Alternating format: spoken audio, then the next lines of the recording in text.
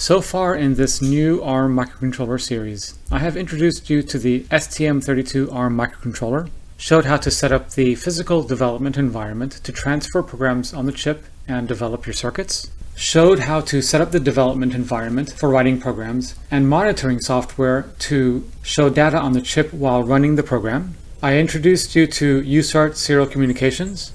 I showed 4 main code lines that can control almost all aspects of the microcontroller. I showed a method to recover your microcontroller if something goes wrong. I showed you how to change the clock speed of the microcontroller using 2 different approaches. I demonstrated how to solder a fine-pitch SMD microcontroller to a PCB so you can do this yourself. And I showed how to initialize USART serial communication and perform your first transmit of characters from the microcontroller. In this video, I'm going to show you how to receive characters using the USART serial communication protocol. But we're not going to receive the characters from another device.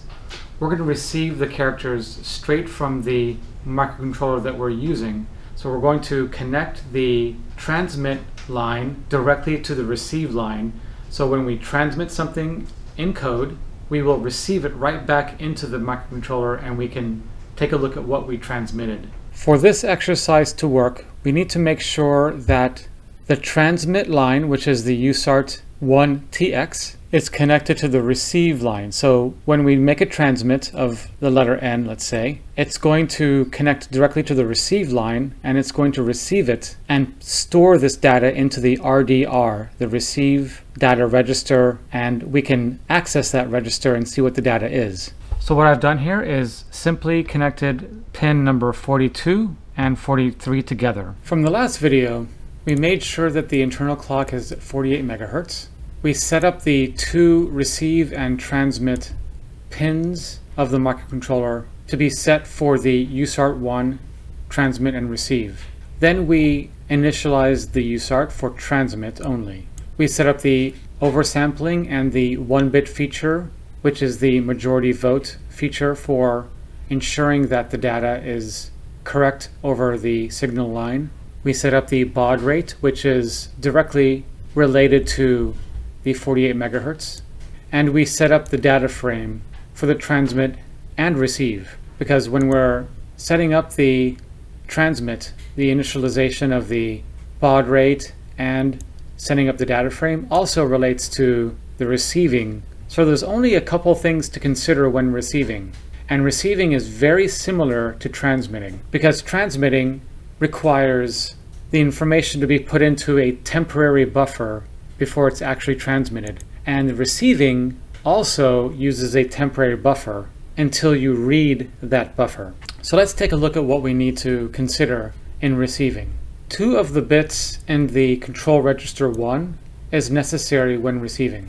One of the bits is RxNEIE, which is setting up the RxNE interrupt enable. And this is going to tell us when we are ready to access the register that contains the data that is being received. And the other one is the RE bit. And the RE bit is the receiver enable.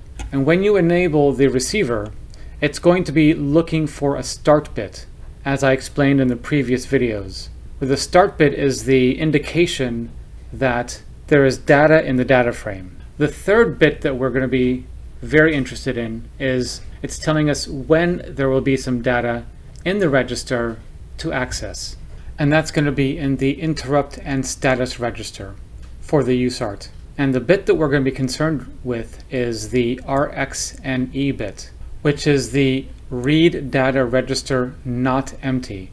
So when this is a 1, then the RDR, the receive data register, is ready to be accessed. So let's go ahead and set these bits in the control register first. I'm going to put this right after the transmit enable, and it's going to be the same format. It's going to be accessing the USART 1 control register 1.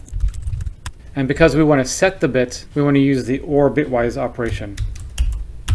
And the first one we're going to set is the interrupt enable register, which is the RxEIE bit. which this bit allows us to use the RxNE bit to tell us when the received data is ready to be accessed. And the other one is just receiving enable.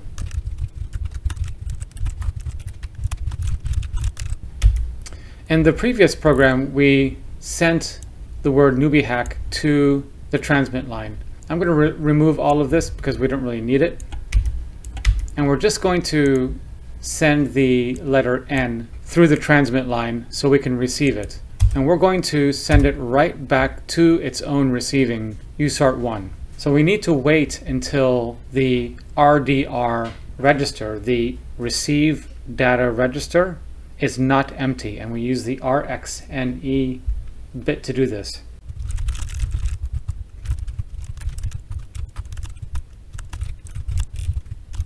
So what we're telling the program to do is we want to wait while the RxNE is equal to a 0. So when it's not set, there's no data in the RDR register. So we're waiting while it's 0. And when it becomes a 1, it'll get out of this loop and go on to the next line. And now we can access the received character. But I want to be able to monitor this. So I want to see whether this actually worked or not. So let's go ahead and monitor this and use the STM Studio to be able to see the contents of the RDR register, the received data register. So I'm going to create a temporary variable as a global variable for this program. And I'll do that right above the main. And as always, I use the volatile keyword, so this variable is not optimized out. I'm going to use the car, so it's a character and it's an 8-bit. I could actually use let's use this one because I think this is actually the size of the register itself. So let's do that. Received data, let's do that. So this will be our variable that we'll use to receive the data. And now let's access this data register and store the contents of the data register into the received data variable. To make the variable appear like I just did, say I just had this, I use the control spacebar, and since it's the only one of this name, if I had like more than one name very similar, it could give me a list, but it didn't, and I just made the name appear. So I'm going to have this directly equal the RDR register. So I could leave it like this. What it's doing is it's storing the RDR register. It's assigning the value that's in here into the received data variable. And once this happens, the RDR data register, it removes the data from that register automatically by hardware. So that's really important to understand. So once this is done, once this code line has been executed, there won't be any more data in here. So this RxNE will now become a 0 automatically by hardware. So now since we have this variable created, we can go ahead and use this in our monitoring software so we can see if it actually worked. So I'm going to go ahead and run this program and transfer the program onto the microcontroller, and let's test it. I'm going to go ahead and plug in the microcontroller so we can execute the program and transfer it to the microcontroller. And now I'm going to press play to initiate the transfer. Let's make sure it worked. All right. Okay, so it downloaded the code successfully and now it's shutting down. So the fact that it's shut down, the actual microcontroller is running because it has power on it, but the IDE isn't connected to it currently. So we can actually use the STM Studio to monitor that variable. I've already set it up, but I'm going to go ahead and make a new project so you can see how I did it. All right, so I'm going to go to the program here, and you can see that I have the debug open. And what I did is I opened the list of files here under the debug, and the ELF file is the one we want. So I'm just going to right click this, go to properties, so I can do a copy and paste of this this file name and where it's located. I'm going to press the right button, press copy, and I don't need this anymore. I'm going to go back to the STM Studio, and I'm going to right click in this area here, display variable settings, and I'm going to import from that executable file. So I'm just going to go here, click on the ellipsis so I can get the File Explorer open. Go here and then paste, Control V, which is pasting that line I just copied, and select executable file. Don't worry about these errors. It gives you a list, and you can see received data is one of those items on the list. So I'm going to press the import because I want to import that into that section. And I'm going to close. And now I need to send this to the var viewer. So I'm going to right click, send to var viewer.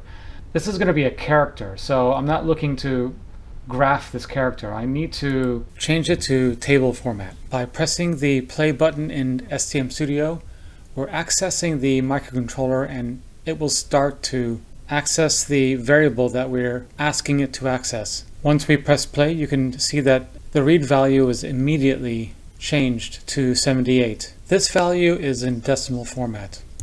If we wanted the value to be in hexadecimal format, we can press the checkbox in hexadecimal, and you'll see that it changed to 0x4e.